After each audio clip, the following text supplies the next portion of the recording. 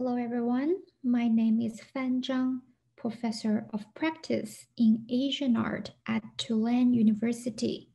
It is my great pleasure today to share with you my research on this silver cup that is now on view at the exhibition Buddha and Shiva, Dragon and Lotus, Masterworks from the Mr. and Mrs. Zhang D. Rockefeller III collection at Asian Society that is now hosted by NOMA. The topic of my talk today is wine cups along the Silk Road, transmission, materiality, and banquets. This silver cup is extremely small in size, measuring less than 2 inches in height and only 2.5 inches in diameter. I hope you don't miss it when you visit the exhibition. It is placed in a case against the rear wall next to the exit of the gallery and not too far away from the triple color glazed sculpture of the seated lady. Despite of its inconspicuous size, this cup is exquisite in design and manufacture, making it one signature piece of the luxury silver vessel produced in Tang Dynasty China. The Tang Dynasty, spanning from the 7th to the 9th century CE, is viewed as the golden age of the Chinese civilization. This great empire reigned over a politically unified and economically flourishing country. Meanwhile, the Tang court extended its influence to Central Asia and maintained a close contact with other cultures of the Eurasian continent via both the Silk Road and the maritime routes. The focus of my talk today, the silver stand cup, is an embodiment of the transmission of art and culture along the Silk Road during the medieval period. In this talk, I'm going to offer an in-depth reading of this cup through 3 lenses. First, I will investigate the transmission of its shape and decoration. Secondly, I will address the issue around materiality by looking at the production and cultural significance of silver. Lastly, I will contextualize the use of stand cup at banquets by examining the engagement between human and things by looking at the ways of holding cups and the types of wine that were consumed. Through these 3 aspects, I hope we will see in the end that the form of the footed cup, the medium of silver, as well as the manner of using the cup are all related to the wine culture of West and Central Asia. It is through the vibrant exchange along the Silk Road that the artisan in China managed to produce such an extraordinary artifact, reflecting the cosmopolitan taste of the Tang Dynasty. Let me start with its form. This drinking vessel features a cup standing on a trumpet-shaped foot. This might seem to be an ordinary shape of stand cups to our modern eyes. However, this form was not known in ancient China before the 5th century CE. During the Bronze Age in China, it is this type of cup, which is called jue in Chinese, that served as a common drinking vessel.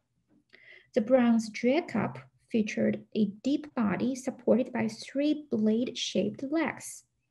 When using the cup for drinks, you would hold the handle attached to the body and drink from the extended spout. During the Han Dynasty, the Chinese would drink wine from an oval-shaped cup with 2 handles attached to the ring.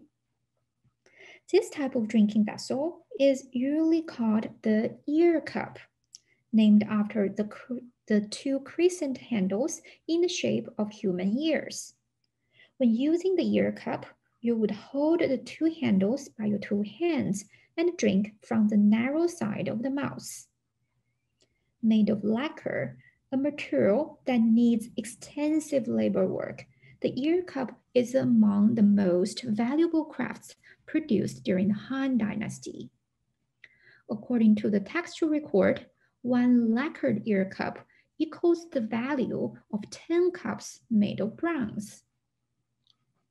A large number of lacquered ear cups have been excavated from high-ranking tombs, showing its popularity among Han Dynasty elites.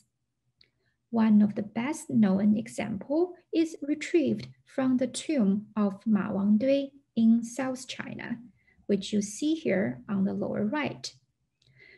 The interior of the cup is coated by red lacquer and is painted with curvy lines in black.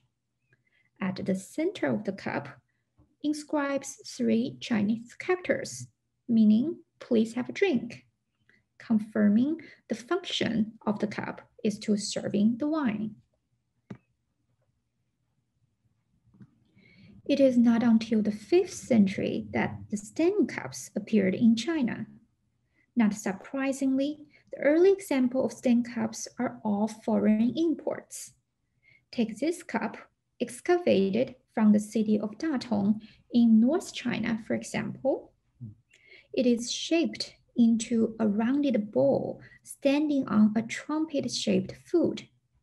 The body of the cup is embellished with 4 Hellenistic-style human figures in high relief. The female figure you see in the center features an elegant, slender body and is wearing a long flowing attire that is Greek in style. In between the figures are stylized plants topped by human head. Around the ring is a row of crouching deers, indicating the influence of nomadic art. Based on its stylistic and productional features, Boris Marshak, the leading scholar of Central Asian art and archaeology, suggests that this luxury object discovered in North China was likely manufactured in ancient Bactria, which is located in modern-day Afghanistan. Ancient Bactria was the crossroad of Eurasia. It maintained a strong tie to the Hellenistic tradition brought by Alexander the Great exhibition to the east. Meanwhile, it received substantial influence from the steppes to its north, India to its south, and Sasanian Iran to its west. The convergence of different cultures explains the highly diverse iconographical and stylistic features exhibited on this stained cup. At the same time, ancient Bactria is well connected to China via the Silk Road, which provide an avenue for the movement of people, objects, and ideas between the East and West. Artifacts of high value and portable size were likely brought by merchants, monks, and envoys from Central Asia to China via tribute or trade. After the exotic drinking vessel being transmitted to China, they started to inspire local production of luxury silverware. One early attempt by Chinese craftsmen in the late 5th and early 6th century is this type of silver cup, which resembles the oval shape of the Han Dynasty ear cup, but with the addition of a short foot supporting the curvilinear body. The adding of a foot and the use of silver to interpret a classical drinking vessel used to be made of lacquer illustrate how the production of luxury drinking vessel in early medieval China was inspired by these foreign imports. By the 8th century during the Tang Dynasty, the shape of footed cup is quite established. According to the study of Qi Dongfang, a renowned scholar on Tang history and archaeology, There are over 30 pieces of stand cup that are either excavated from underground in China or in museum collections around the world, including the one from the Asian Society and this one from the Art Institute of Chicago. Unfortunately, none of them bear inscriptions that allows us to assign a precise date. But excavated pieces from Tang tombs and hoards, such as this one on your right, excavated from the Tang capital Chang'an, which is present-day city of Xi'an, help archaeologists to date the group of stand cups to the first half of the 8th century. After tracing the transmission of shapes, now let's turn our attention to the surface decoration of the wine cups. While the early 5th century stand cup imported from ancient Bactria are decorated with motifs foreign to China, such as a crouching deer and Hellenistic figures, the Tang silver cups are adorned by patterns that shows Chinese taste. The exterior of the silver cup in the Asian society is shaped into 8 paddle-like lobes, which becomes the frame. For miniature bird and flower painting, alternating with 4 curved floral vines are displayed within the lobed frames. During the Tang Dynasty, bird and flower flourished as an independent genre along with landscape and figurative paintings. Even though few scroll paintings dated to the Tang Dynasty survive till today, murals excavated from underground barrels offered a glance into the composition and style of Tang bird and flower. Juxtaposing one section from our silver cup and one panel from a Tang tomb mural painting, we can easily see their shared compositional design of placing a bigger walking bird in the center foreground surrounded by tree branches. Flying birds of smaller scales are positioned in the upper part along with clouds, indicating the space of sky. The floral motif found side by side with the bird and flowers on the silver cup is also a popular decorative pattern during the Tang Dynasty. While its ultimate origin might be traced back to the parchment scrolls from the Mediterranean world, the scroll motif became more localized during the Tang by incorporating various flowers to enrich the vine. This pattern is ubiquitous in Tang art and architecture, appearing not just on decorative objects like the drinking cup, but even in Buddhist cave temples like the Dunhuang Mogao cave. Even though the decorative motif on the silver cup are Chinese in taste, the silver work technique that create those motifs are relatively new to China. The Chinese metalsmiths are more familiar with casting technique, which was first developed in the bronze industry.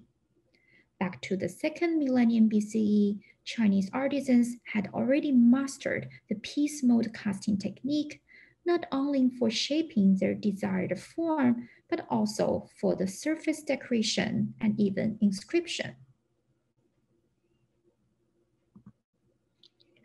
Our silver cup, however, is not via casting, but by hammering a thin layer of silver sheet.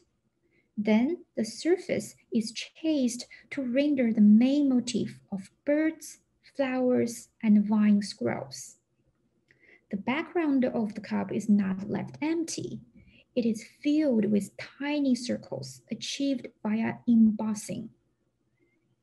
All these metalwork techniques, hammering, chasing, engraving, embossing, had long been applied on silverware of Sasanian Iran and Central Asia, and was likely introduced to China during the early medieval period. While there is no specific mention of the transmission of silver techniques to China in the historical text, a record of Central Asian merchants brought glass object and then introduced glass-making technique to North China in the 5th century might help us to imagine the knowledge of silver working was transmitted in the similar manner with the movement of people along the Silk Road. As a matter of fact, not only silver work technique were introduced to China from the West, silver as a material for luxury goods is also a relatively new concept in medieval China. Traditionally, precious metal with its shining and garish appearance was not part of the cultural sphere of the Han Chinese, who prioritized bronze and jade for making their prestigious artifacts. Gold and silverware are not considered as a fine and collectible form of art by ancient Chinese, whose concept of art was largely shaped by the Confucius idea of scholarly learning and unpretentious simplicity. Han Chinese disdain towards objects made of precious metal is demonstrated in this comment by Xu Xiaosi, a Han Chinese high-ranking minister at the Sasanqi court. It is recorded in Nanshi, the history of the Sasan dynasty composed in the 7th century, that upon a royal wedding, Xu Xiaosi, the Han Chinese minister, criticized the use of silver cups by saying, "For weddings of kings, marquises, and court ladies, it is a recent practice to use authentic silver cups as a nuptial wine cup, and the nuptial candles are extravagantly decorated, and this harms the ancient institute." Considering the Chinese inherent bias towards gold and silver, then how come did silver become such a prominent and highly valued material during the Tang Dynasty? The credit goes to several ethnic groups with nomadic and semi-nomadic background who ruled North China during the 4th to the 6th century before the founding of the Tang Dynasty. Unlike the Han Chinese, the people of nomadic lineage did not hold any prejudice against objects made of shiny metal. Rather, they adorned gold and silver. For the Normans, artifacts made of precious metals, including body ornamentations, horse gears, and household utensils, are highly valuable, portable, and displayable. The luxury metalware functioned as their token of wealth and power. Meanwhile, with the flourishing of the Silk Road, more gold and silver products produced in Central and West Asia, like the ancient Bactria stand cup decorated with Hellenistic figures, flooded into China and greatly shaped the material taste of the Chinese. Collecting exotic gold and silver artifacts became a fashion among the elites. In the record of Buddhist monasteries in Luoyang composed in the 6th century, one passage recalls the ostentatious deeds of Yuan Chen, a Northern Wei royal prince. He often gathered the members of the royal household at his mansion and displayed all his treasures. That includes more than hundreds of gold vessels and silver jars, about the same amount of gold and silver bowls, footed containers, plates, and boxes. And it is to be noted that such marvelous craftsmanship was not to be found in China, but all come from Western regions. The Western regions is both a geographical and cultural term referring to the land west of China proper. Geographically speaking, it includes the region of modern-day Xinjiang, Central Asia, and West Asia. Culturally, it denotes non-Han Chinese, foreigners, and exoticism.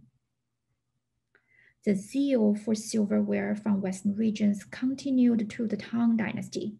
Exoticas were not only collected, but also appropriated and imitated in Tang China. And our silver stand cup just served as a perfect example illustrating the production of prestigious good in China under the Western influence. After examining the shape, decoration, and material of the wine cup, now we need to ask how the stand cup was used.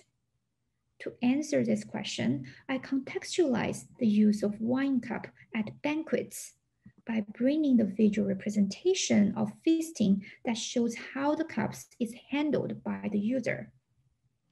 Public feasting was not only a platform to display the luxury tableware of magnificent design, it also provided a stage for banqueters to demonstrate their table manner and noble status.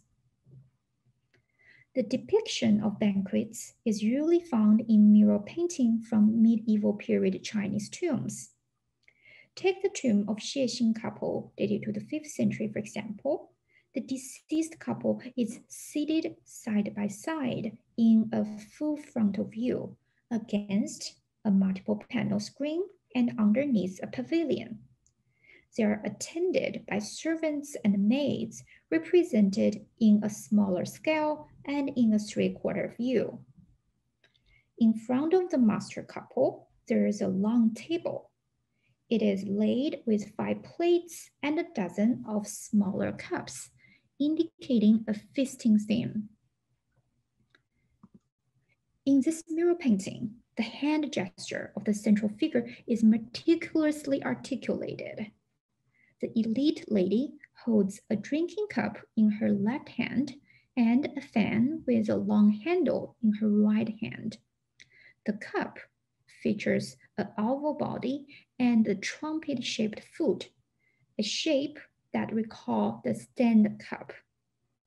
The noble woman grabs the foot of the cup with her thumb and forefinger, while her pinky extends outward. This elegant hand gesture of holding a drinking cup with the thumb and forefinger while extending the pinky is a visual language to denote the rank of the cup holder. This body language was not only used in the China proper, but was prevalent across Eurasia during the medieval period. In the mural painting from Balai Katepa in modern-day Uzbekistan, we found banqueters clad in elaborate costume use their thumb and forefinger to hold the bottom of the cup and stretch their pinkies. A considerable number of stone statues of the Turkic Khaganate also employ this hand gesture to display the noble status. Take the stone sculpture depicting a Turkish leader from Xinjiang, for example. The majestic figure is standing firmly with the 2 feet turning outward. One of his hands is gripping on a sword. The other hand is holding a stand cup with the thumb and the forefinger. This elegant gesture of holding a cup in front of the chest with the thumb and forefinger while extending the pinky is a visual language of nobility. Its wide distribution from West Asia to the steppes and to East Asia indicates this hand gesture become a shared language among elite across Eurasia during the medieval period. By adopting this particular way of holding a drinking cup that was the same as the Central Asia and the Turkish aristocrats, the Chinese elites showed their awareness and acceptance of the cross-cultural practice.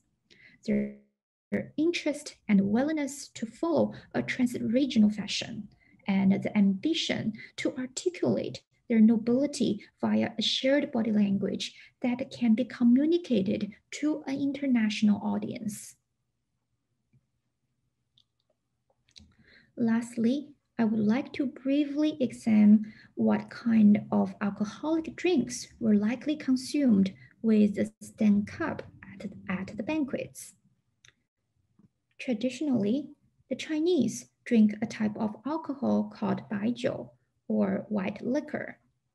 The white liquor was made mainly from grains, including rice, wheat, and millet. In important arts for people's welfare and ancient texts on agriculture composed during the 6th century, more than 40 ways to produce Chinese alcoholic beverage were documented. In general, it involves 2 stages.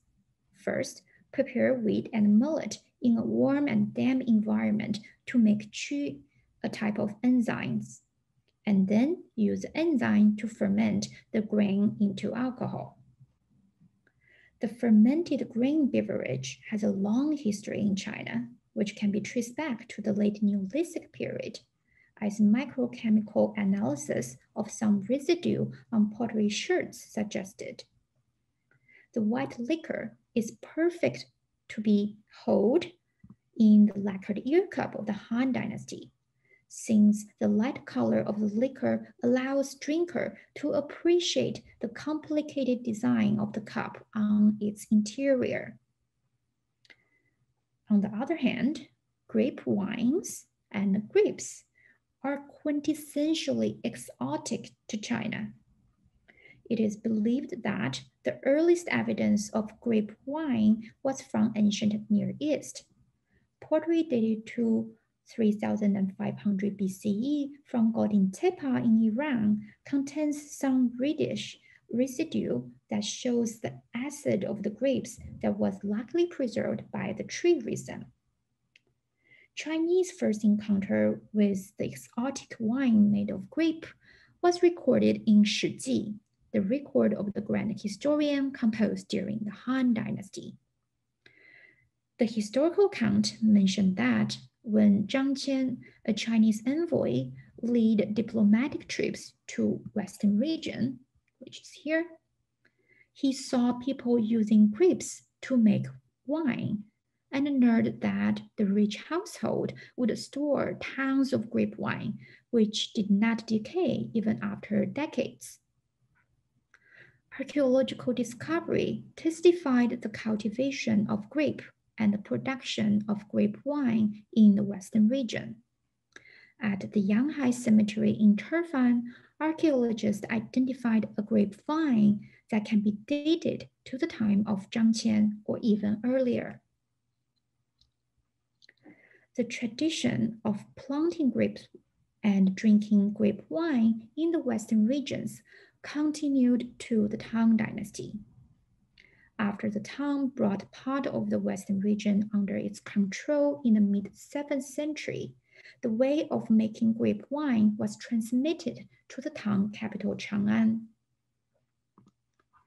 According to Taiping Yulan, an encyclopedia commissioned by the imperial court in the 10th century, the Tang troops, upon conquering Gaochang, which is an oasis town in the western regions, obtained the fruit of grapes and later planted in a garden at the capital and learned the way of making wine. Emperor Taizong of the Tang Dynasty even participated in winemaking himself. While when the wine was made, it had 8 colors, smelled fragrantly and strongly, and the taste increasingly refined. The emperor bestowed the wine he made to the officials, and then people at the capital started to appreciate the taste of grape wines. To drink the grape wine, people during the Tang Dynasty were most likely to use the cup made of precious metal, like this one. The great Tang poet Li Bai once wrote, "The grape wine, the golden cup, the young lady from the Wu region is serving the wine." The grape wine, which is darker in color compared with the Chinese white liquor, would cover the interior design of the cup. This might be the reason why only the exterior of the silver stained cup is profusely decorated, while the interior remains largely unadorned. Using a drinking vessel whose shape is inspired by the foreign imports, and made of silver, an unconventional material for Han Chinese, and use it to drink the wine, which was not traditionally produced in China. The silver-footed cup, the manner of using it, and the wine it served altogether formed a clear statement of the cosmopolitan taste of the Tang Dynasty. Starting from the wine cups along the Silk Road, I'm concluding my talk today with the wine. Maybe next time, when you are enjoying a cup of wine in a stained cup, you will think about the silver cup of the Tang Dynasty, which I hope you will have a chance to visit in the gallery and appreciate its exquisite design and the cultural significance. Thanks all for your attention. If you have any questions for me, you can reach me via my email address or through my Insta account. Thank you all for listening, and again, hope you can enjoy the exhibition.